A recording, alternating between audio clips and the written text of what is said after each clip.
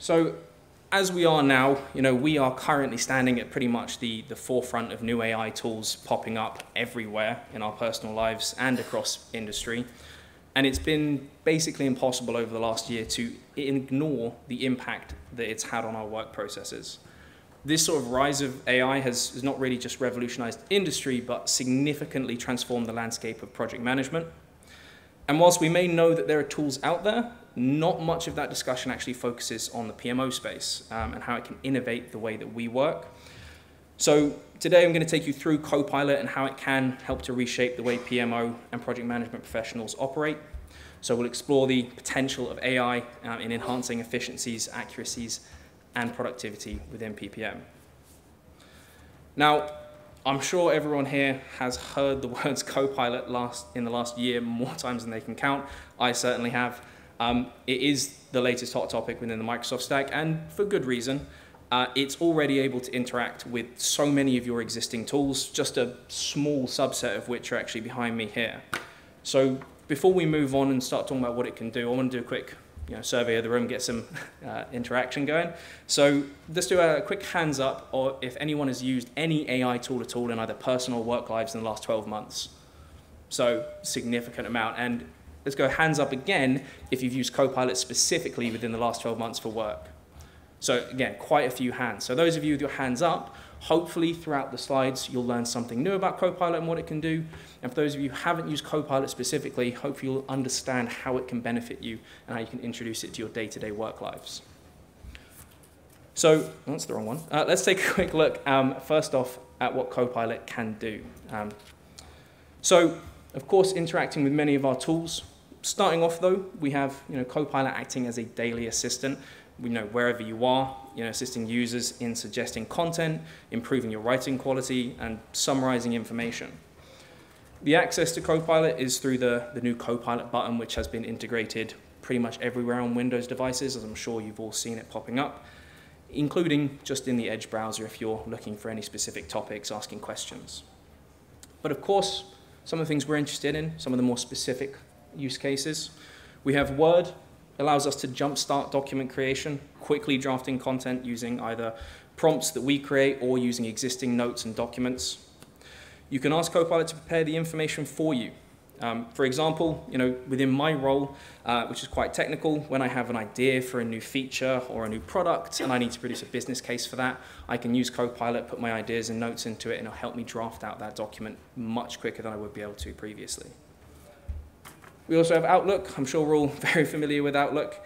And using Copilot, it has honestly never been easier to catch up on those long email chains that you have to scroll through after you've been away for a week in the sun. You can transform that 30 minutes of reading into very easy to digest, concise summaries.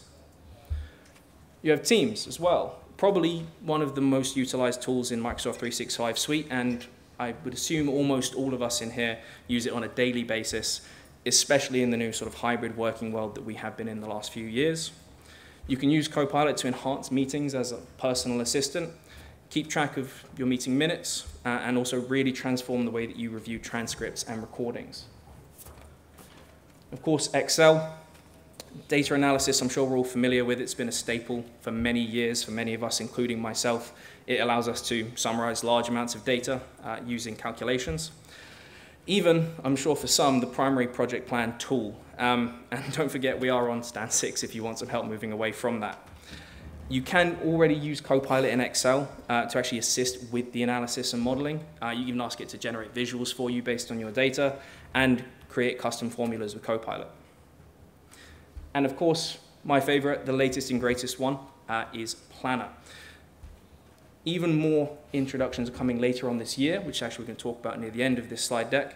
But already, Copilot in Planner is able to generate tasks for you, significantly speed up the drafting process of creating a project plan, and even generate goals and key risks if you ask for them. So that's just a little bit about what it does. Let's take a quick look at some of the benefits Copilot can actually bring to your business and has already been bringing to many businesses.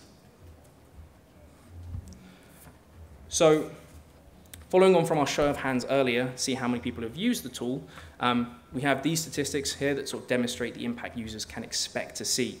So during Microsoft's early access program, a number of users were surveyed to understand how they were using Copilot and the benefits it was having on their day-to-day, from meetings to drafting documents.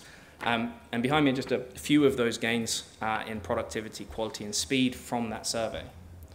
So starting off, you can see that we have 64% of users spent less time processing emails, making it easier to catch up and focus on the important details.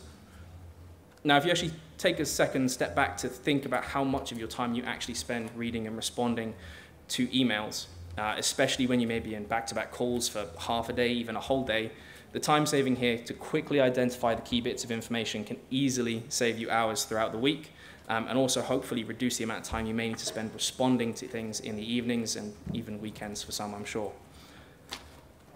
68% of users mentioned improved quality, focusing on documents and data entry and quality of writing.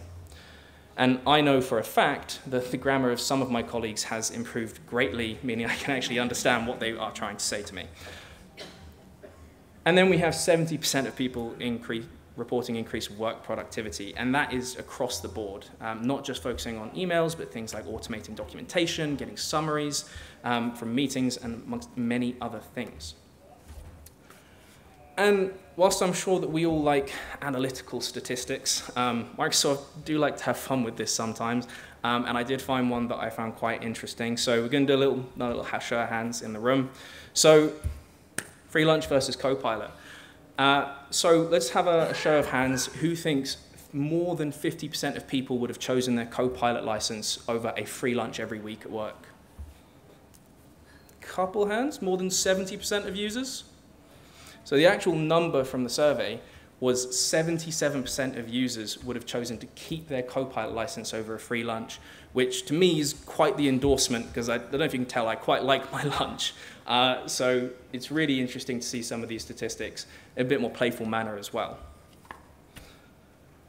Now, just before we move on to talking about AI within PMO, one thing that I found really interesting was some of the top 10 first things to actually try out with Copilot. So some of the things people first try, you have Copilot keeping track of key topics in meetings. That one went off. Keeping track of key items within meetings, allowing you to stay focused during the meeting and avoid listening to the recordings. And I know me personally, when I'm in a Teams meeting, sometimes I can't focus while I'm taking my notes, so it's really transformed the way I engage during Teams meetings. As I've mentioned, you can quickly get caught up to long, complex email threads. Just click the Summarize button in Outlook, and it just does everything for you. You can even use it when you're drafting emails, and it can help personalize tone and length of the email. So I could say, for example, draft an email for me to one of my project managers or my stakeholders that my new project has been delayed by 2 weeks. Make it short and casual in tone, and Copilot will just generate that for me. You can get straight into business by summarizing long documents as well, focusing on just the relevant sections. So I can ask it to give me a bulleted list of key points from a document, and it will just generate the key information. You can ask it to provide insight and analysis across multiple sources as well. So if I'm interested in a specific topic or a project, I can say, Copilot, tell me what's new about our migration program, organized by emails, chats, and files. And it will give me that information, do all the heavy lifting for me, and tell me what's going on with that. You can even use it to boost your creativity as well with ideas for work, such as agendas for meetings, product names, even social media posts. Sometimes I have a hard time coming up with things, so having Copilot there to be the creative side of my brain is very useful. You can easily jumpstart documents, write and edit with ease, getting first drafts for things in seconds, and then just continuing on from there. And even when you vaguely remember someone mentioning something to you, you can ask Copilot to do the research. So I could say, what did my colleague say about the infrastructure upgrades project? And it will go and find that for me. Revising content as well. So when you've got a rough idea of a draft, you can turn it into usable text, vary length and tone, ask Copilot to rewrite things you've already written. And lastly, you have translating messages. And with businesses becoming increasingly international, this is quite prudent. So being able to read and write in different languages with Copilot is fantastic. So that's just a little bit of an introduction to Copilot and some of the, what it can actually do, some of the benefits to you. What we're going to do now is we're going to take a little bit of a deeper dive into more specifics, talk about AI within PMOs and how it can help. So cover the basics and some generic use cases. Let's talk up on the screen. You can see a couple of bullet points, just some of the examples which we'll be exploring today. I'm sure many of you are familiar with these in the room.